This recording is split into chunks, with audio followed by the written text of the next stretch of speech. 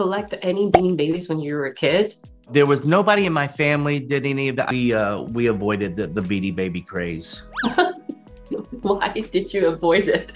I don't know. It didn't seem sustainable. This has always been my company. Company we created together. Why do you have to be so dramatic? I mean, My salary's been reduced 75%. yeah, I'm just doing what's necessary. You know, running the real, actual business over here. When we came across this book that Zach Bissonette wrote about the craze, we were so amazed at how many things we cared about were contained in this story. Beanie Babies are an absurd and funny thing that happened. You know, it's insane that people just lost their minds over tiny stuffed animals for 3 years and treated them like gold, but it really serves as this colorful backdrop to a kind of deeper story that we cared a lot about the women behind the phenomenon, the female relationship to the American dream, what and who we value culturally, and how we sort of got to where we are now. Collect any Beanie Babies when you were a kid? There was nobody in my family did any of that. I knew of people that were collectors, and it was definitely in the ether back. We avoided the Beanie Baby craze. Why did you avoid it? I don't know. It didn't seem sustainable.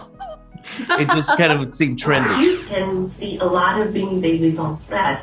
Did you bring home any? I mean, what was it like to be buried by the Beanie Babies? They are really cool. I think we had like 10,000 of them or something on set. You know, I brought home a couple for my kids, and then we all got a special commemorative bear we shot in Atlanta. It's a little Atlanta bear, and it was like the commemorative, like just for us, Beanie Baby, yeah. Genius is 1% inspiration, 99% presentation.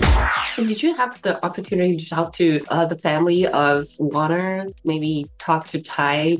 I mean, I tried to go to his hotel to watch him. I was just gonna go hang out in the lobby and see if I could see him. But I didn't get it. I never got a chance to do that. The pandemic struck, and I never got a chance to do it.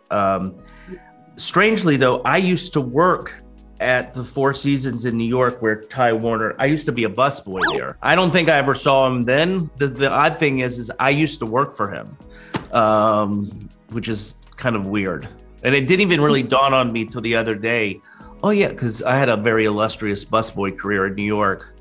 And I would go to the finer places to busboy. And for a week, I worked there.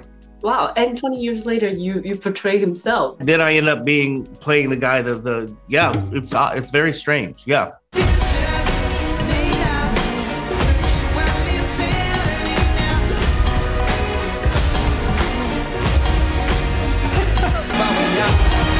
I'm gonna go.